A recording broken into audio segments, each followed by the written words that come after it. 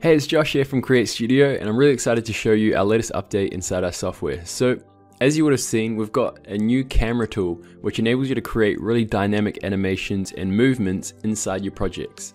So I've got this project here where we've got a character jumping on, waving, and some text animating. And to make it more dynamic, I'm going to zoom in and around it. So let me show you how it all works. So first of all, I'm just going to go through and click on the camera tool up here. And this enables you to enter the camera mode where you can animate the zooming and the panning and things like that. So you'll see that we've got this pink border, and you can basically move this in and around where you want the camera to zoom into. And you've got a couple of options over here as well, and the plus icon on the camera layer to add the animation. So let's go and click on the plus icon, and you can see I've added an animation now. And to add the animations, you need to make sure that you place the time indicator after the actual animation or before it, okay? So we want it to animate from here to here, and I'm gonna select this and just drag it in like this, okay? So now the animation is gonna go from completely zoomed out to zooming in and kind of coming across. So if I just play this, I'll show you what it looks like that. And then at this point, as the text is kind of animating on, I want to kind of pan across and zoom across. So I'm just going to click on the plus icon again, and then move the time indicator at the end of the animation, and then just kind of come across. And I'm just going to, make it smaller so it zooms in as well, like this. So let's zoom, and then as the next text comes in, about here, I'm going to start animating that as well. So let's go and click on the plus icon. Move the time indicator to the end, and then kind of zoom out and come down a bit like this. Cool. And then after that, what we want to do is zoom completely out. So I'm going to click on the plus icon, again move the time indicator to the end of the animation. If you see, if I bring it into the middle, you won't be able to add the animation because we need to basically set the start and end point. So you see we've got a little notes telling you to move the indicator to the end or the beginning. And over here, what we can do is simply click on the expand camera tool to make it full width.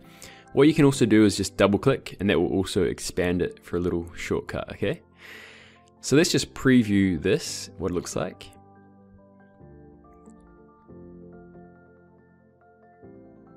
So we've got that nice kind of zoom.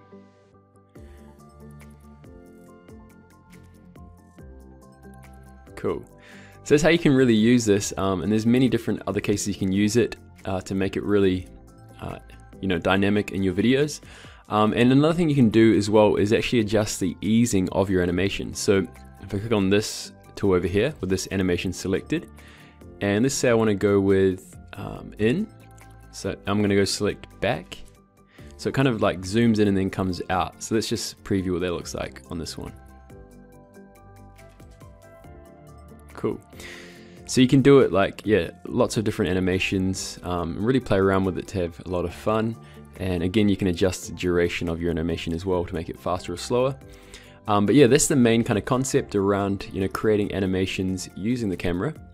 Once you've completed your animating, you can simply exit the camera by clicking over here to exit the camera mode, or also clicking on this icon here. So let's just exit that mode.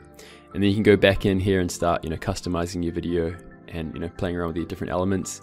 And again, just to click on the camera tool, you can go back into the camera and delete the animations or adjust them as you like as well. So yeah, that's the camera tool. Let me go through as well and show you another option, another feature that we've created, which is the replace color tool. So I'm going to go grab a character. Let's go and grab maybe the superhero guy. Okay. So what you can do now is, if I just exit this camera mode and grab this character and go to advanced, you'll see we've got the option to replace colors. So if I click on replace colors and just zoom in a bit, what I want to do is change the color of his top. So if I click on the add replace, click on the color selector, and then go grab this red color, I can then go and adjust this color of his clothes by simply changing it up like this. Maybe you want to make it blue or a pink. You can really play around with it and make a really nice looking character. And you can adjust the tolerance so that depending on the color that's selected, you can have a less of an effect. But let's say you also want to go through and add another color replacement and change that yellow, and maybe make it green. Yeah, you can really play around with it and have a lot of fun with this. And again, adjust the tolerance. You can also adjust the brightness and saturation. So something like that. And let's go and add another color replacement, and maybe we'll adjust maybe this back bit. So I'm going to select the color selector and maybe make this green color. Okay, something like that. And again, you want to kind of play around with the tolerance as well as the brightness and saturation, and you can see how quickly you can go through and adjust these colors. So yeah, that's another tool that we've added in to help you to customize the characters a bit more. And yeah, those are the main features that we've added in this update. Make sure to update to the latest version inside CreateStudio. And yeah, if you like this video, give it a like, and we really appreciate it if you could add a review as well, either to Trustpilot or Capterra.